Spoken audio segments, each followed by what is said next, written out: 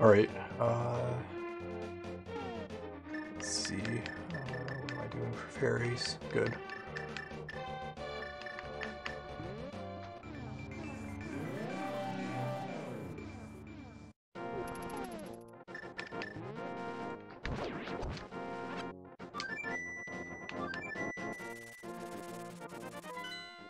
Okay, I'm gonna head up here. I guess this is the last dungeon anyways.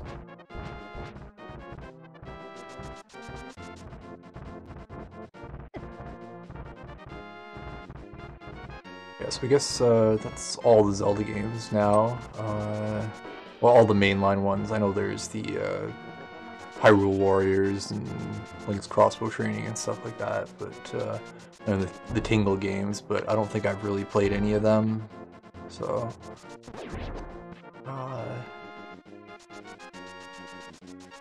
yeah, I guess, I don't know, my general thoughts about the series was that they were, I think, largely getting worse as they went on.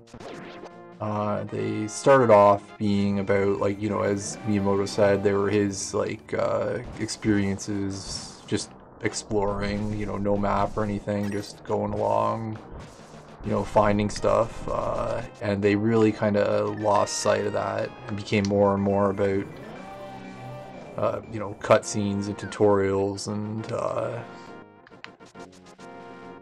you know, hand-holding and, you know, just all that, and the, you know, the puzzles, which were never, you know, they've never been really good puzzles compared to, like, other puzzle games. You know, some of the kind of overarching, dungeon puzzles were kind of neat, like where you're moving the entire dungeon or whatever, like the water dungeon, water level, and stuff like that. But they largely, I don't think, were really that worthwhile. Oh, I can't. Okay.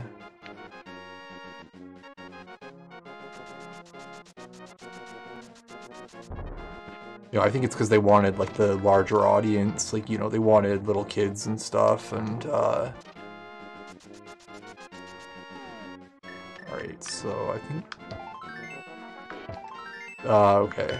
It's the... You just gotta do it in the right order. Yeah, I think they just wanted, like, more kids and stuff to play it,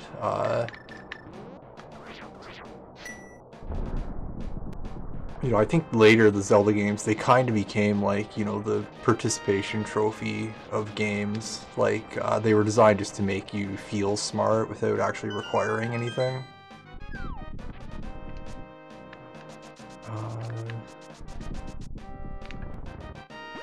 Yeah, I always remember that. Like, you know, you'd go into a room and it'd be, you know, the camera would pan over to, like, I know, a switch, and then to a locked door or whatever, and so you'd walk over and hit the switch, and then it'd be like, do-do-do-do-do, you know, congratulations, you know, you're so smart, you know, look at you, you figured it out, when, you know, it's obvious. But, like, you know, the entire game, I think, kind of became like that, where it was just, you know, like the games, all of them, they just started to become like that, where it was about making you feel smart rather than actually requiring anything.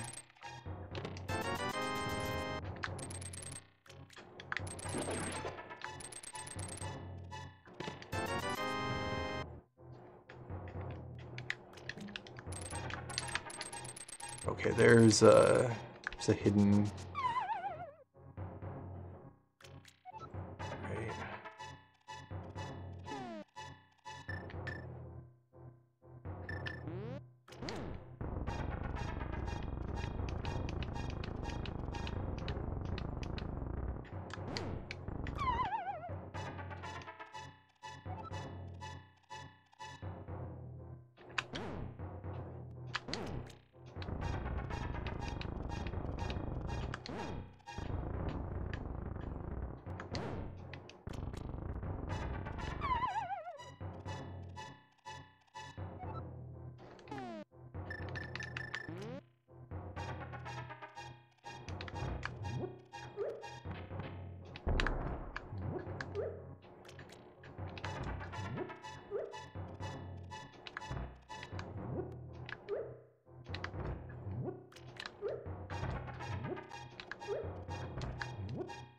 Oh, I've got more bombs than I've got magic. That's why I'm doing this. There.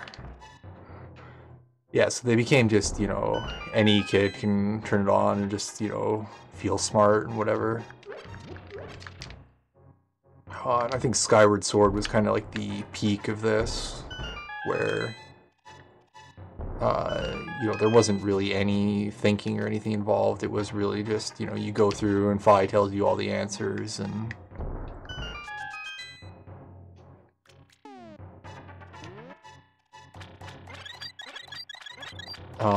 you know, the story was set up to be kind of like this grand thing where it's like, oh, you know, look, this is Zelda. It's got this amazing story with all this lore and the timeline and stuff. And, you know, really it too is just, you know, they were just making it up as they went. I don't think they really cared. You know, they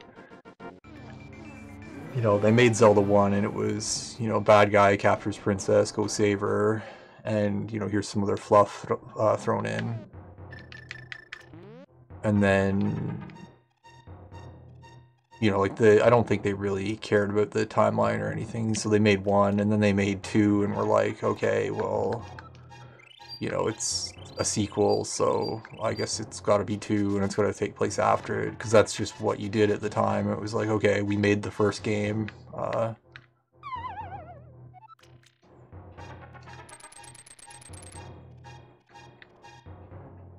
I guess we gotta make the second game now, and so it'll be, you know, Zelda 2, of course, and it'll take place after, and...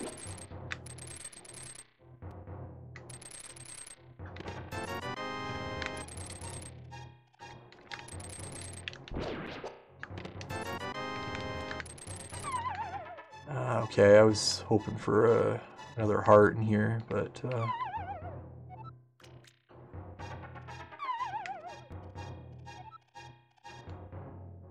This reminds me of the Crystal Caves in Dark Souls.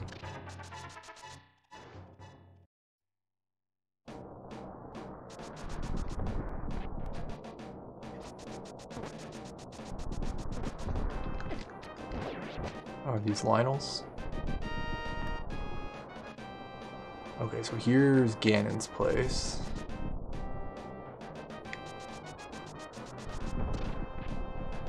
I'm just checking up here. I thought for some reason there might be another heart or something here. I don't want to fall off.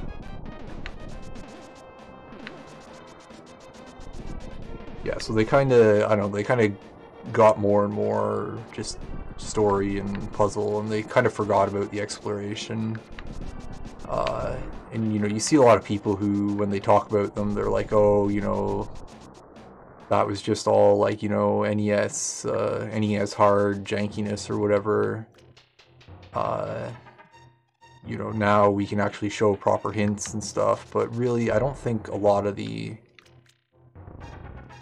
hints and stuff in the later Zelda games, they're not really hints, they're just telling you where it is, you know, where the hidden thing is or whatever. Like the cracked walls in this, they're not hints, they just tell you put a bomb here. Like the as soon as you've seen one cracked wall in one Zelda game, then from then on, they might as well just replace them with like a big sign saying, like, you know, trade a bomb for a heart here or something. Because there's no real thinking involved anymore.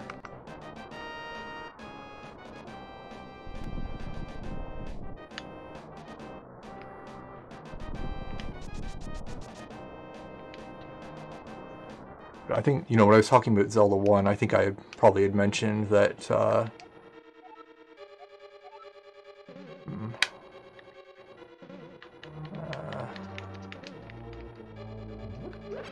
I'll keep going. I hope he's just, overstating it or whatever. He's, I don't think you actually really need it to get through here. Hopefully I'll have enough. I mean, I've got the double length meter, which I don't think they would take into account, or, you know, they wouldn't expect me to have it. Plus, there's going to be lots of refills. Yeah, so like in Zelda 1, you know, there wasn't any cracks or anything, but uh, you know, you knew where the stuff was because you just paid attention, and it was, you know, it was hidden somewhere where, uh, you know, if you were paying attention, you would know, like, okay, there's, you know, a really suspicious looking, you know, dead end or whatever, so I'll try putting a bomb there. No, it's, you know, it's a hidden thing. Okay.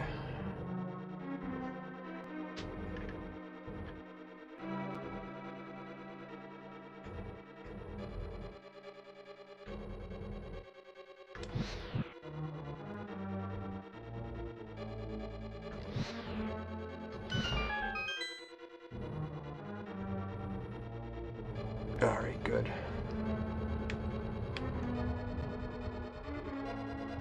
You know, or like the one single tree was the one that you burned, and you know, you never really had to actually just burn every bush and bomb every wall.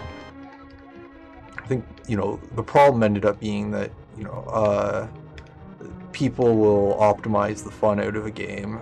I think that's a thing that's been, you know, said a lot before, is that you know, if you give somebody the option of, you know, looking and thinking, and, you know, maybe they spend 20 minutes just going over their map and thinking about, you know, where the hidden thing could be, and you know, paying attention and stuff like that, or they have the option of spending 3 hours walking around bombing walls. The spending 3 hours bombing walls is mentally less, you know, difficult, so that's what they'll do. It's like, you know, people who you know, they get stuck at a boss in Dark Souls, and then instead of being like, okay, you know, I'm doing something wrong, you know, I should be, you know, I'll pay attention a bit more, see what's going on, or maybe maybe I'm not supposed to be going this way yet, I'll just try go, you know, I'll go explore a different direction. Instead of doing that, they go and they grind levels for 5 hours or something, and then they go and they're like, oh, Dark Souls, it needs so much grinding. When it's like, no, not if you're like, you know, just think, and then you won't need to grind.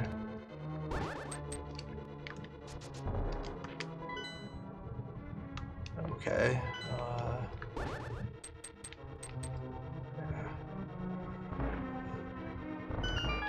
That was, I don't know, I guess it would be filled by magic. You know, but people, you know, they don't want to think, so they take the boring, long way.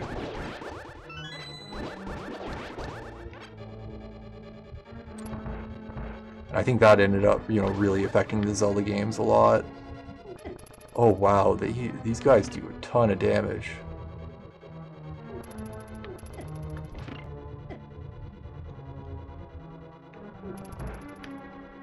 Wow, they do 3 hearts of damage, and that's even with me taking half damage.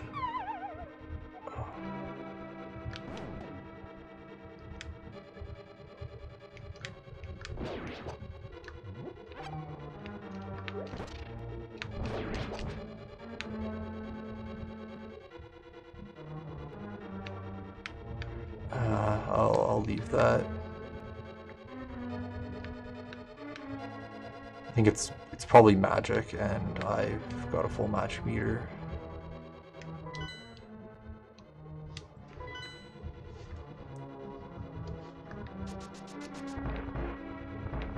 Oh, this could be the... no? Okay, I thought this would be the shield.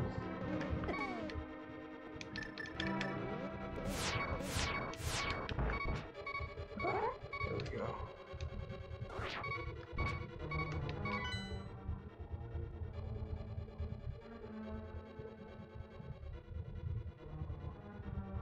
Okay,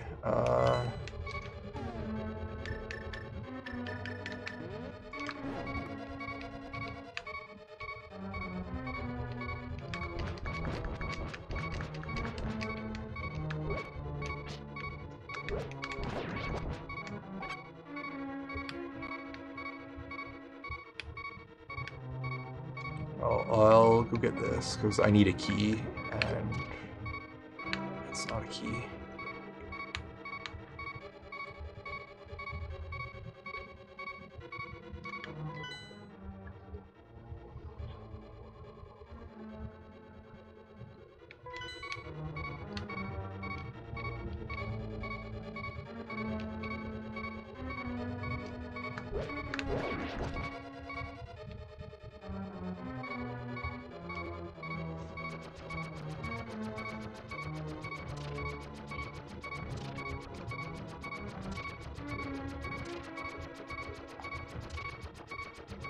Yeah, though I think there is, I don't know, an interesting kind of, I don't know, question with, regards to the hidden stuff, the bombable walls and stuff, because, I don't think there's really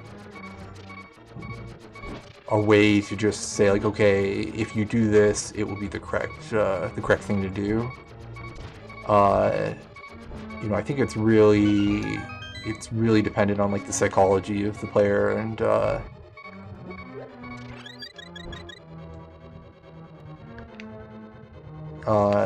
and how the whole world and stuff is designed. Like, I think the mimics in Dark Souls are they have a sort of a similar problem. The mimics and the hidden walls in it, because as soon as you find the first mimic in Sen's Fortress, which I think is well telegraphed, like, you go in and there's, like, blood stains and it's in kind of a weird angle and stuff like that. And, if you're playing online, there's going to be all sorts of blood stains around it. Okay, I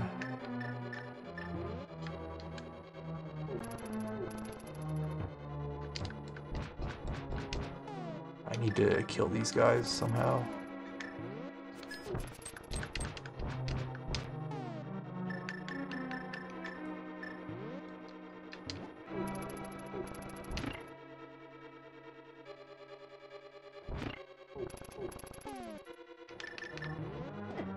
Oops. Of course.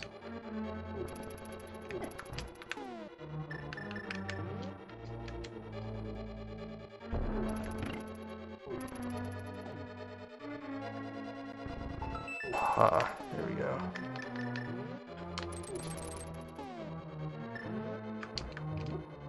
But yeah, as soon as you've killed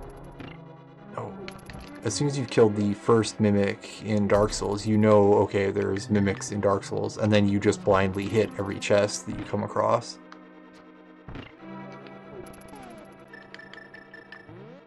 Which then, it removes the point of them. Like, they might as well just be an enemy standing next to the chest, because you're gonna know, every time you see a chest, you just get ready to fight a mimic, and then you hit it, and then, either it's a mimic or it's not, but there's no surprise or anything. And same with the hidden doors, like, a lot of them are in places where it's like, okay, this shouldn't be a dead end, there should be something here. Or, you look at the environment and you say, like, okay, I can see a room there, there's no obvious way to get into it, but here's a big empty wall. This must be a hidden wall.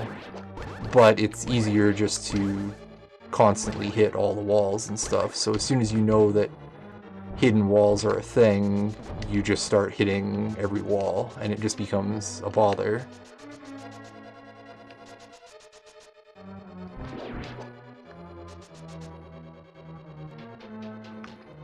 So I think, I don't know, like, the way to do it would be to have it all sort of, I don't know, you wouldn't be able to have some, like, overarching design plan, tell the level developers, okay, you can put walls here like this or whatever. It would have to, I think, be more like, what one spot has a hidden wall, but then other spots, like, punish you for hitting the walls when you're not supposed to.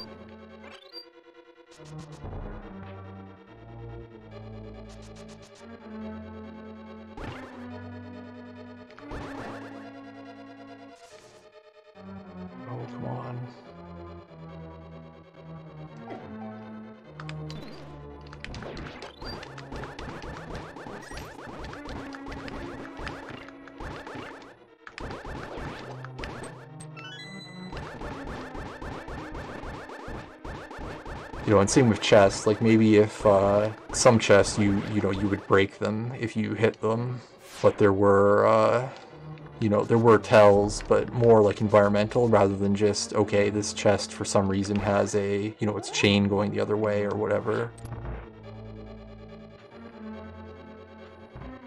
And then also you could have other kinds of mimics like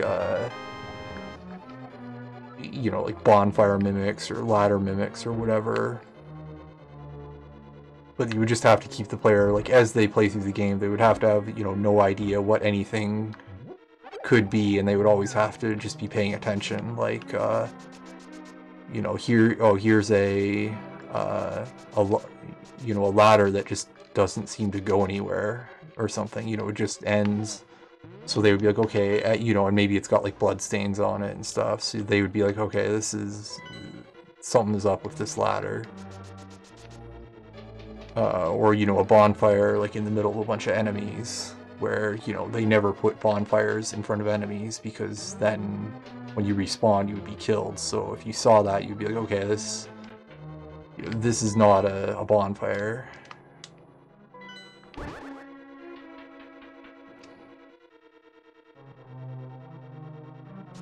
Yeah, well, it's not really, yeah, but, you know, I know that's Dark Souls, but, you know, then something like that for Zelda, you know, where, you know, you've got one kind of cracked wall in like a certain spot or whatever.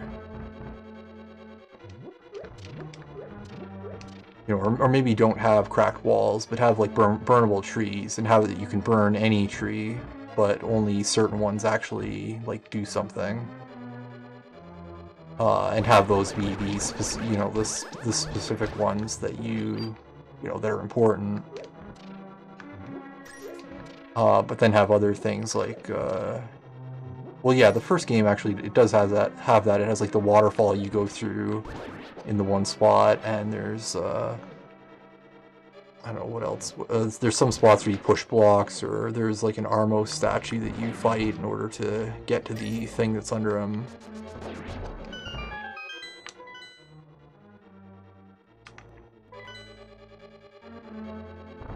Yeah, I think, you know, whatever it is, it should be something that kind of forces them to continue paying attention constantly, instead of just being like, oh, okay,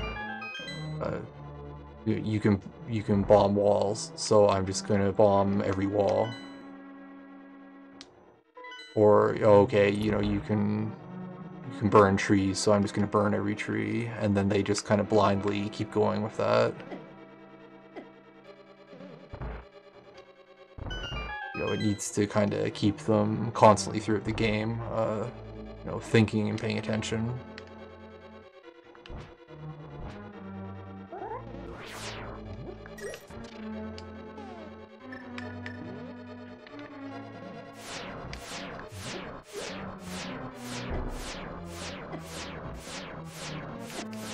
Oh, stop. Okay, so I think I go out and around, and then I get the mirror shield here. And I think I immediately go into a room that has just a whole bunch of lasers firing at me.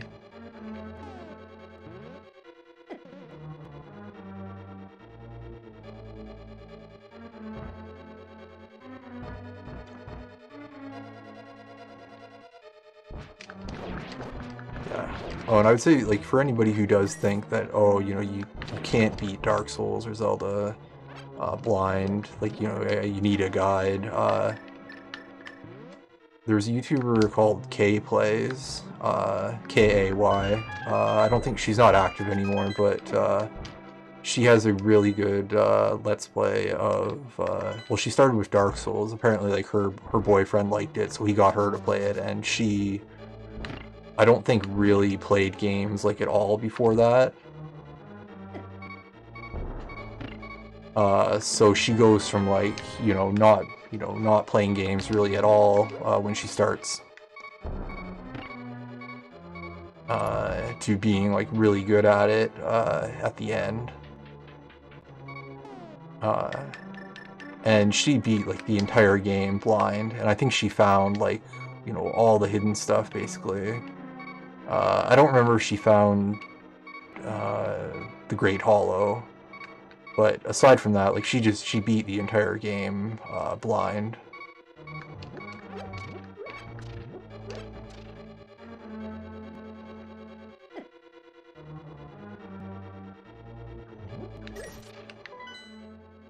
Okay, southwest corner.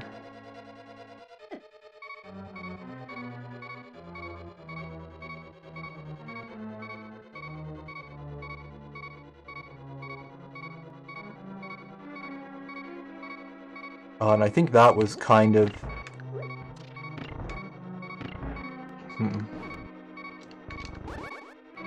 that was kind of the thing that kind of got her, you know, some fame. I think she was in some, like, you know, all the different game sites talked about her at that time, at that point.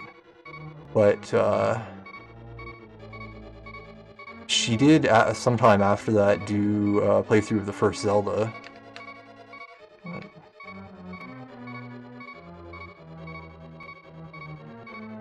Okay, it's gone.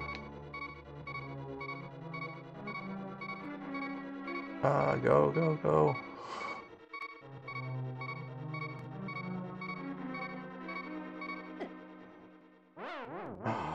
It's annoying.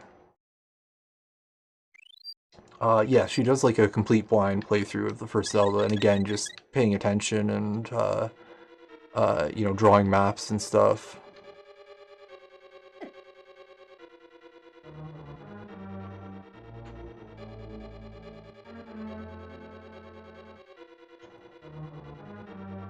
Okay.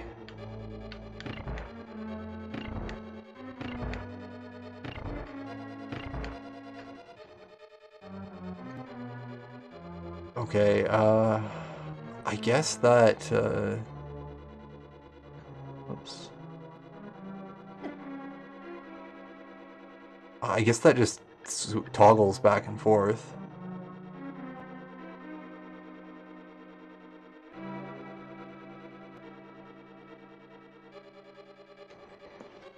But yeah, it's a really good playthrough, both of them. And she does like Zelda or Dark Souls 2, and I think she started 3, but then I think her PlayStation crashed or whatever, and then she kind of stopped playing.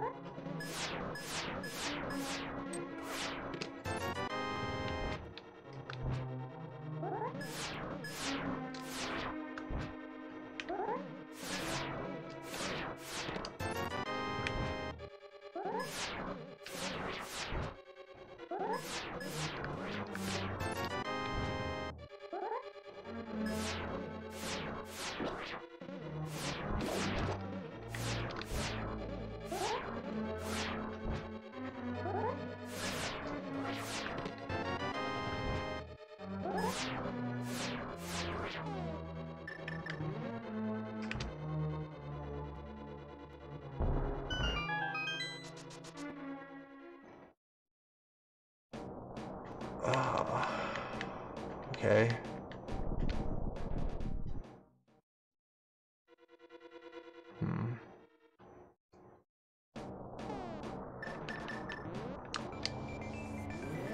I hope this doesn't, okay. I was worried that was gonna make me just fall off into nowhere or something. And then I would have to go all the way back through the dungeon.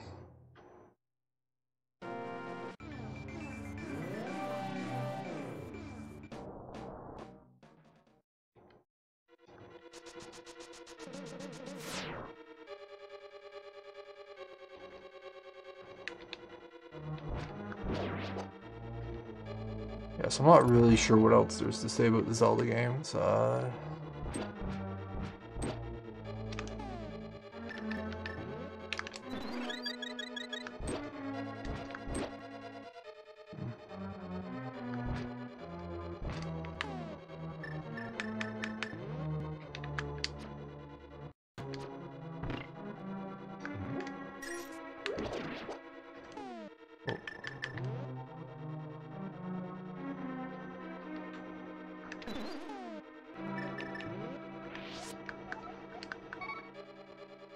Yeah, I do wish there was more games like Zelda 1.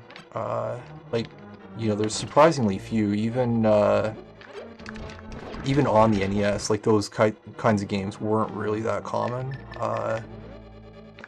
Like there's Golden Axe Warrior, which is fairly similar. I don't think it's as good, but it's quite similar.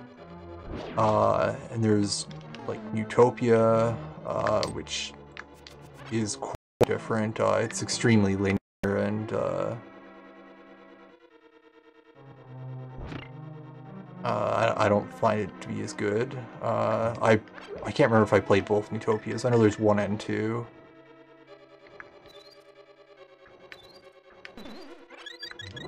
But yeah, there's just, I don't know, there's not many with that exact kind of play style.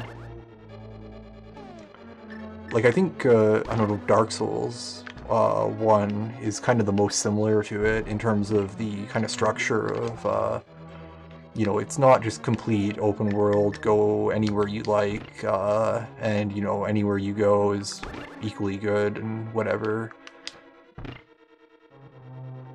But it's also not like a linear go here, and it takes place in an actual world. I find that's kind of a, you know, the difference with a lot of Metroidvanias, and the things, you know, they are kind of similar to Zelda games, but the thing I don't like about a lot of Metroidvanias is they don't really take place in worlds. They're just they have levels basically where they're, you know, a lot of times it doesn't feel like a world where characters would actually live and stuff.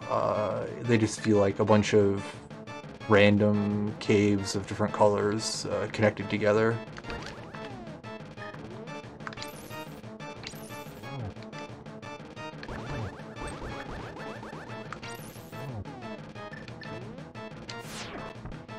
Okay, that doesn't... I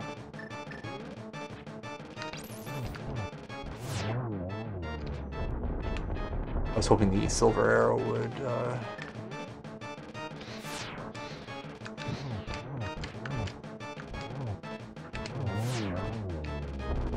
Yes. I'm probably not supposed to have this sword at this point, which is why everybody's dying so quick.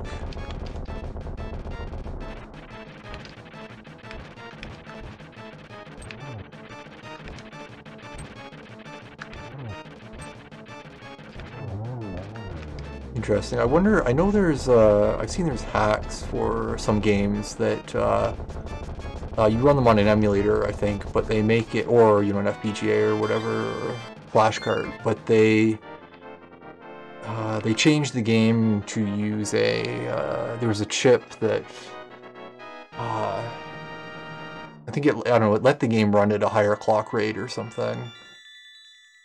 I know I've seen there's like hacks for certain games that they make it as if the game used that chip when it didn't, because of, you know, it didn't exist at that point, or for cost cutting or whatever. But I think, you know, Link to the Past would probably benefit from that, because there has been quite a few spots where the game is obviously slowing down. I guess they're not typically during actual gameplay, but it still would be nice if, like, you know, those explosions were at proper speed. Alright, so I'm doing pretty good as far as hearts go. Like, I've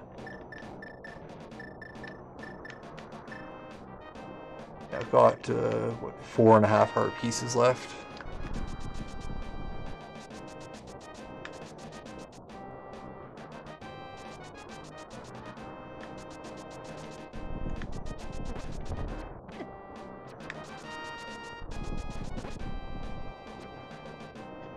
So I think I do have most of the stuff.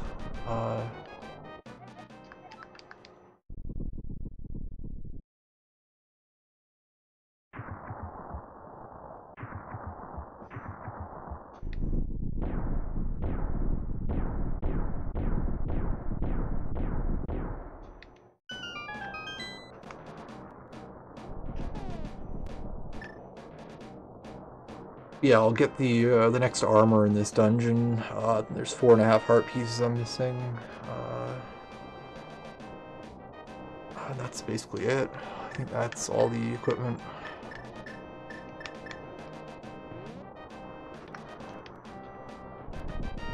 So I'm gonna just break here. Then I guess I might as well go through and finish it now.